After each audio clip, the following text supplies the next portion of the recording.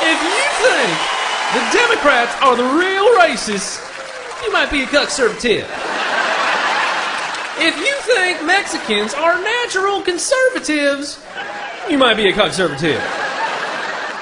If you think Israel should defend its own borders from brown invaders, but we shouldn't, you might be a Cuckservative. You might be a Cuckservative if you cry and moan about Planned Parenthood being founded by eugenicists. You might be a Cuckservative if you think liberals destroyed Detroit. If you fantasize that Martin Luther King Jr.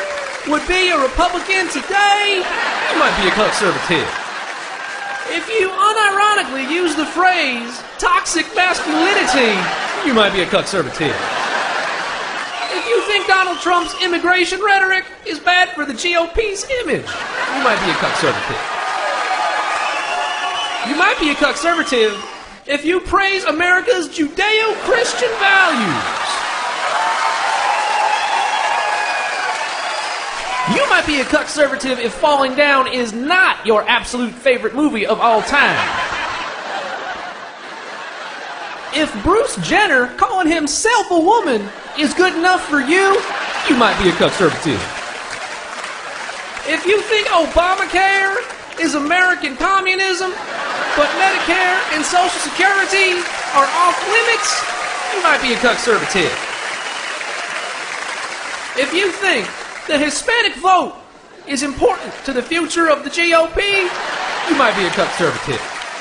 If you think it's inevitable that whites will become a minority in the United States, you might be a Cuckservative. If being called a racist scares you more than the death of this country, you might be a Cuckservative. And finally, you might be a Cuckservative if you think any woman other than Ann Coulter should not be at home cooking.